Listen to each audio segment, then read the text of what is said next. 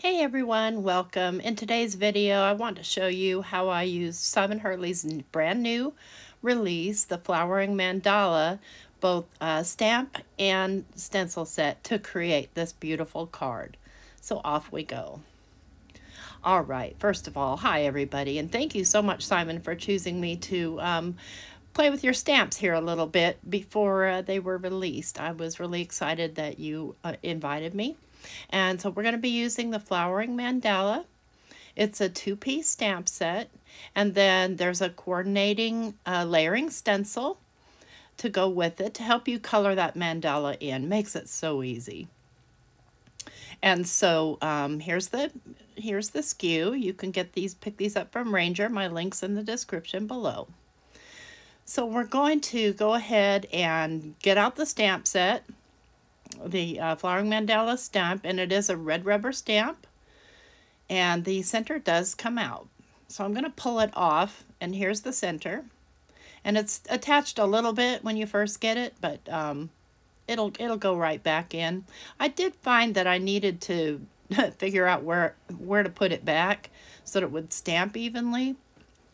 But it doesn't necessarily matter because it's, you know, the sides are symmetrical. So we're going to get out my Misty stamping platform here, and I'm going to grab a piece of Simon Hurley Stark White cardstock to begin with, and I'm looking around for it. Where the heck did I put it?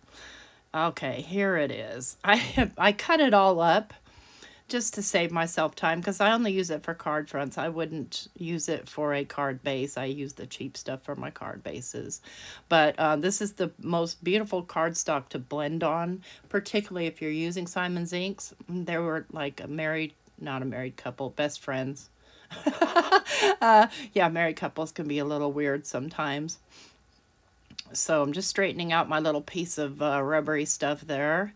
And I'm going to lay the stamp where I want it. And I'm going to be cutting this out. And I mean, you could put it on a 6x6 square card, but, you know, we don't do those a lot in the U.S. I know that my friends across the pond and elsewhere do like to make big cards, but we tend to stick to these 4.5 or 4.25 by 5.5 cards. So I've got some clear embossing powder here, and I'm going to use my VersaFine Clear to stamp down. But first I'm going to go ahead and use my Rabbit Hole Designs little anti-static powder brush because when you're coloring and you get some of that powder on your paper, your coloring doesn't come through. So I want to make sure that I only get embossing powder on my paper, on the ink, and not the paper. So I'm going to make several stamps of this. I want it nice and dark, and I want the pigment real heavy on there to be able to grab up all that embossing powder. And I'm going to grab my little pushy tool. This is my chunky tool. I think right now it's got Valentine hearts in it. I don't eat those, so they're not in danger of coming out of there anytime soon. I'll fill it with jelly beans eventually. I don't eat those either, so, well, unless they're Jelly Belly brand. I particularly like the buttered popcorn. I know some people would find that gross, but I like them. So there's that. And I'm not caring about the positioning of this mandala. It's fine where it is. It doesn't have to be perfectly symmetrical straight up and down. And let's see here. Let me see if I'm happy with that. Yeah, I'm going to give it one more go where I didn't get my ink heavy enough.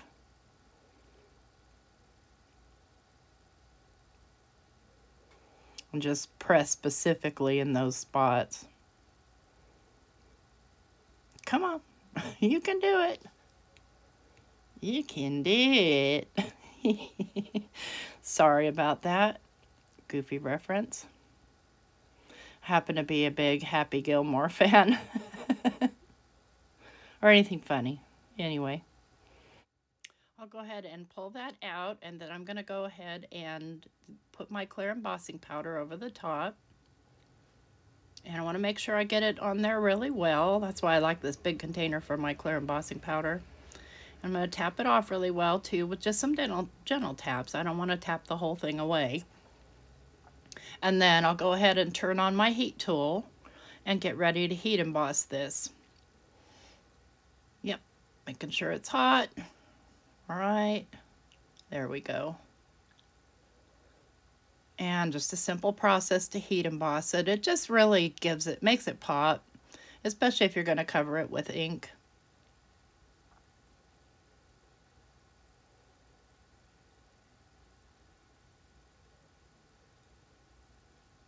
It got really quiet. So it takes a minute, and you want to, generally I would probably speed this up, but I didn't. I want to tell you, I already uploaded this video and I had completely forgotten to edit it. I've forgotten to do my voiceover. Luckily, one of my friends said, "Hey, are you having problems with your sound?" I went, "No, I just forgot." Duh. Anyway, now I'm going to get myself ready to do my coloring. So what I want to do here is I'm looking for my media mat, my media grip. I like to color on that versus coloring straight on my my little pad thing. And what I'm getting out here are just some little brushes that I have, and I'm going to be using the smallest brushes, and I'm going to start out in the very center with overzealous. Now, you don't necessarily have to use the stencils with this, but it is helpful, to just kind of keep your colors separated. Now, I'm doing a lot of blending here because remember I mentioned that the Simon Hurley inks blend beautifully on the stark white cardstock. But I'm just going to go ahead and put down this first stencil so that I only have the center here. And you can tape these down or not. It just depends. I feel like it's a small enough space I don't need to do that. So I'm just kind of going around this center part with the overzealous. I want to make this one really brightly colored. I'm gonna grab some Tropical Tango and do the very, very center. I didn't even clean my brush, not necessary. But I want this to start and end in Tropical Tango, which is one of my favorite. They're all my favorite. I can't pick one. So next I'm gonna go in with the Shooting Star, and I'm gonna try and put this little guy in place, but my ink is still a little wet, and it doesn't necessarily want to stick to that center, but we're gonna give it a good old try. And then I'm going to lay the stencil on the outside so that I'm only coloring those parts. And for this, I am going to use a little bit of mint tape, just to kind of hold it down. Mostly to keep me from making mistakes or accidentally lifting it, because I can do that. I can get rough with it sometimes. So I'll go on with the Shooting Star and forget it. I'll just let it blend in with the overzealous. No big deal. And just kind of get that little flower, that first or second, I guess, flowery part. This is such a pretty stamp. I fell in love with it. I told Simon my hippie soul adores that stamp. So now I'm going in with Over the Moon, which is, yeah, here we go again, my favorite. It's my favorite in the yellows.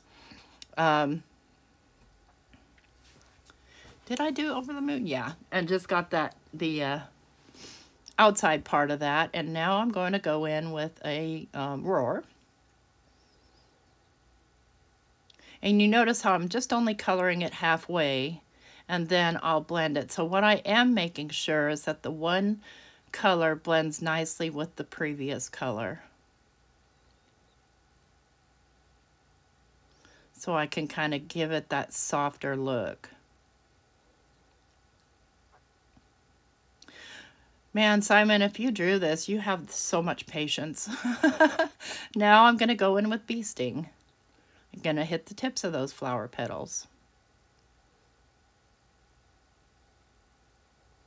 And if you notice there's some parts that don't get colored, that's because there's embossing powder there that I didn't see.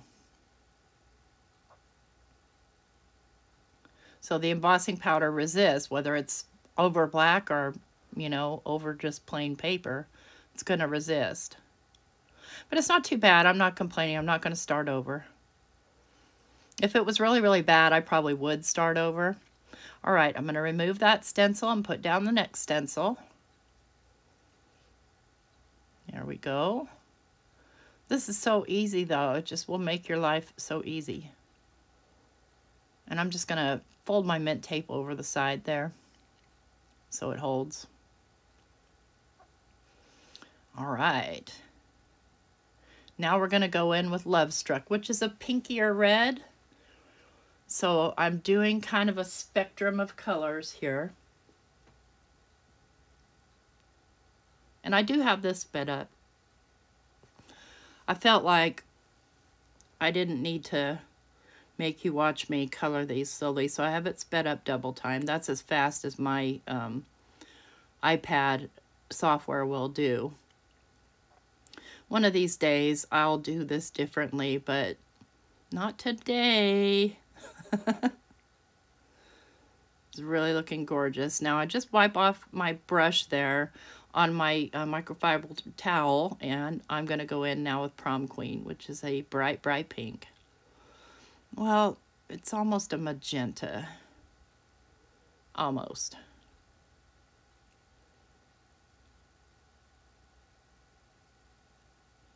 And just get these all colored in.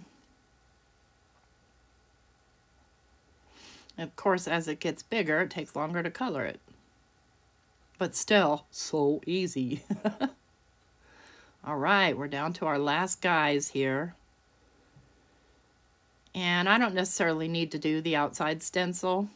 And I'm not going to do any more stencil because I don't care if I get it messed up. I know that the, what is this purple? I know that the Crown Me will blend nicely with the Prom Queen if I accidentally get some in there. So no big deal. And notice I'm still leaving space here, because I still need to squeeze in 2 more colors.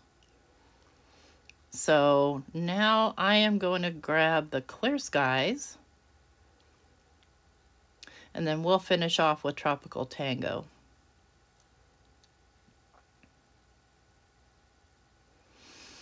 Now I have all the Simon, I'm an ink junkie, okay? I'm pretty sure that I send all the Ranger kids to college. Because I have, well, never mind. But if if you're looking for a good collection of dye-based inks that are water reactive, then go for the Simon Hurley ink pads. They are awesome. And let's finish off here with the Tropical Tango.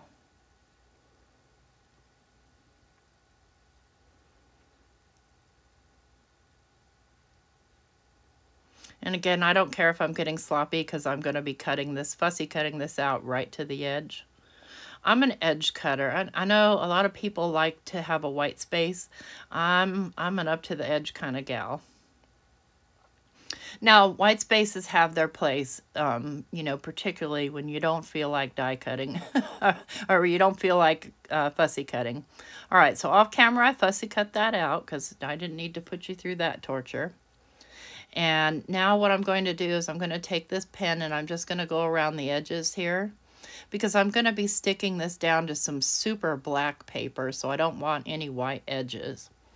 Now, the paper I'm going to be using is also from Ranger. This is a Tim Holtz product. It's the black heavy stock, and I am in love with this paper. I mean, if you've never used it or touched it, it's like butter. It's just an amazing paper. I'm having a hard time not hoarding it because it's not cheap, okay? But it's so worth it because it is so black. And it's matte. Now, sometimes some black papers, and I'm cutting this in quarters, by the way. Some black papers have a certain kind of shininess to them. And this is just completely flat and completely black. I'm not here to sell paper, but man, if you're looking for a good black paper, get this one from Ranger. Yummy. That's all I have to say for that. Now I'm going to go ahead and use a white card base. So I'm going to glue this down to the white card base. I'm going to trim it down a little bit, and I'll save and use those little strips for sentiments because, yeah. Because they're a 1/4 inch, right? So there are plenty of tiny sentiments that'll fit on a 1/4 inch piece of paper. And I'm going to go ahead and just glue this black piece down to the white card base.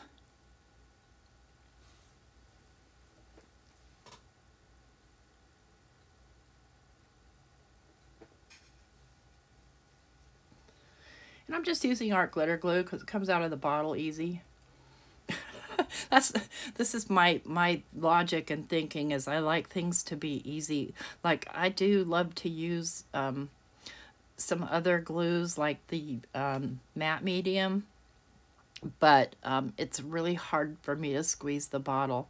So I'd like to have that conversation with Ranger at some point. How can we get this to come out of the bottle easier? So I've got the stamp set from the Birthday Basics because I want to use the celebrate word because I want this to be a birthday card. I've got a lot of birthdays in January, so I'm thinking this timing on this was wonderful. And I also want to stamp the inside of the card. Now, I don't often do that, but I think it's important, particularly if you have the inside stamps. So the small sentiments work perfect for inside stamps. So I'm going to select one. Okay. And then I'll get out my stamping tool again, my stamping platform, because Lord knows I have a hard time hand stamping something straight. So this is, honestly, I would have never gotten into this hobby if I had not found out about stamping platforms. I just wouldn't have done it because I would just get too frustrated that I couldn't get stuff straight. So I'm just going to straighten that out in there. Best that I kind of eyeball it, and then I'll lay it down on the stamp platform and check it to make sure that it's fairly even. And then go ahead and use my VersaFine Clair to stamp down.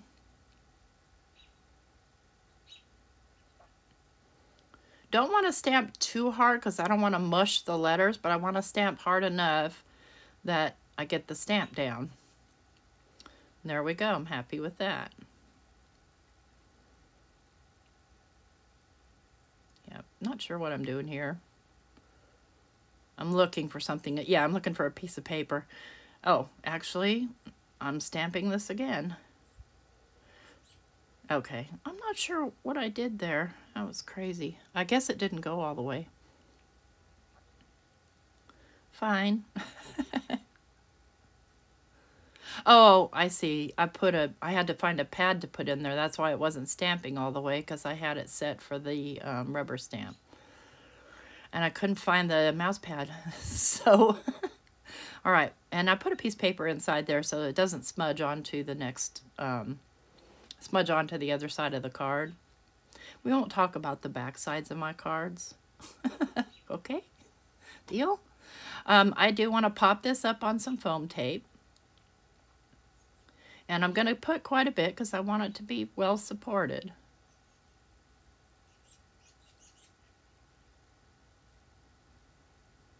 And this is just some foam tape that I got probably on Amazon.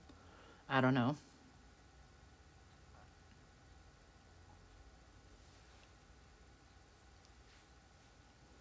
I really love this new release that Simon's put out. Every time he does a new release, I like it better and better. It's, you know, he's gotten real creative with, you know, really cool stuff like the like this birthday set. I mean, at what point would you not use it? Some of the sentiments in there are perfect for any time. And I'll show you in another video some fun stuff to do with the sprinkles. So we'll go ahead and pull this backer off. We're getting pretty close to done. But I'm going to embellish this because I like sparkly, shiny things. You could use the lunar paste, too, to color this in with the stencil. If you do, I recommend that you leave it in the stamp platform and stamp over top of the lunar paste once it's dry. Maybe with some archival ink, or stamp over it and then heat emboss it, because the lunar paste, you know, is not completely translucent. If you do it really super thin, it is, but yeah, that's how I do it anyway. So I'm going to use the Celebrate. Love the font on these stamps. I think it's terrific. And then I'm going to grab my stamp platform again and just move my card out of the way for a minute and grab a piece of black paper, one of the leftovers, and I'm just going to stamp this down towards the bottom. But I want to leave enough room to cut the word out. And I'm going to use my anti-static powder tool because I'm going to be heat embossing that with some white embossing powder.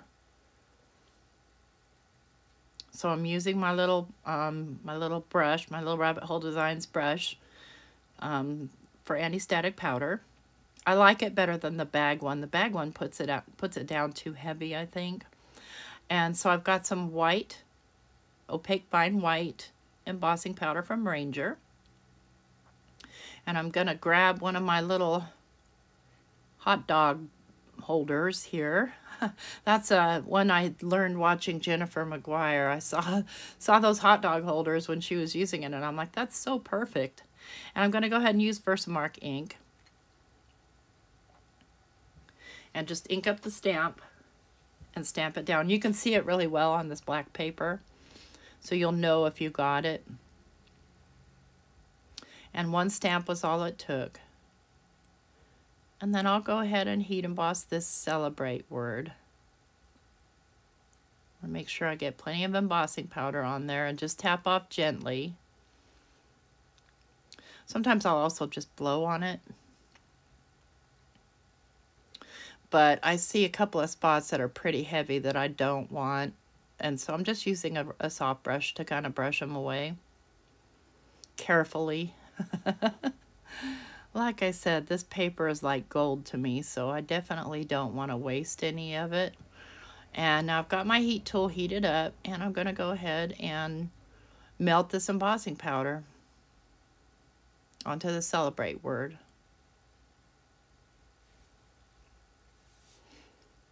So I bought a black embossing tool on Amazon, and because you can see how dirty mine is because I'm always inky. And yeah, I've cleaned it, but it doesn't, you know, it gets ruined. So I thought, okay, well, I'll just get a black one. And I was so mad because I got it and the cord was 2 feet. What good is that? I did a review on Amazon because of it, because it may say so, you know, and I may be just stupid and didn't read the specs, but I mean, come on, 2 feet. And it's really not safe to use extension cords. This die, by the way, came from one of my Spellbinders sets. I like to use it to cut out these larger sentiments because I know it gets them straight. And Lord knows I don't get much straight, even if I try to cut it in my, you know, my tonic trimmer. It seems like sometimes that trimmer pulls on the, and what I'm doing here is die cutting that out, by the way. Seems like that trimmer pulls on the paper a little bit and ends up getting it crooked. So I like to use a die wherever possible, and I like how that came out. So let's go ahead and finish putting this card together. And I'm going to trim off just one portion of the Celebrate, just the end portion. And I am using my trimmer, but I feel safe using it. Yeah, I guess I'm going to cut off both ends. Yeah, don't cut off your C. All right.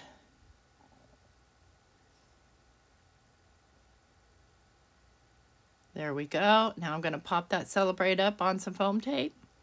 Let me see if I can find a better foam tape here. I don't necessarily want to use that one. It's too wide, and I don't necessarily want to cut it down because it gums up your scissors, you know? Oh my goodness, I'm sorry. You know what? I'm taking forever to do anything today. Even my voiceover and editing. I've just got a tiny bit of this left, but I'm going to use it. And I'll just use it with glue. I mean, there's no rule that says you can't glue down your foam tape. I use fun foam all the time.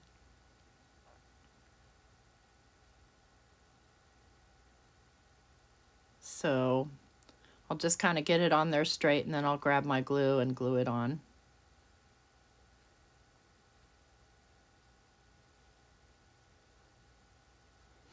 That way you can use the whole roll, because I don't know why they take, well, I do know why, but I kind of don't like it. And there we go. I'm just going to kind of put this where I want it. I'm not, I don't want it right smack in the middle. That's just not me.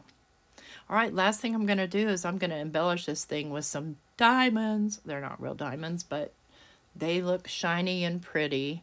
And I'm going to put a lot of them on here. And I'm not going to make you watch me put them all on here, because that'd be crazy. But I'm just going to put my glue down first, and then grab my little picker tool here. And I don't know if this has a brand name. I'm sure I got it on Amazon. Apparently these things were made for actually decorating fingernails. I don't know. So I'm trying to grab the ones that are facing up rather than try to flip them over, because they're so tiny. They're so tiny. All right, we'll do the rest of these off camera and be done with this card. So there we go. I've got my little shinies on here. We're ready to rock and roll with a birthday card from Simon Hurley's new release, the Flowering Mandala, and the coordinating die set, the coordinating stencil set, and the Birthday Basics, which is going to be one of my all-time favorites here forever and ever. I hope you like this video. If you do, give me a thumbs up. And if you're not already subscribed to my channel, please think about subscribing. Again, I'd like to thank Simon Hurley, and I hope you all have a great day. Bye-bye.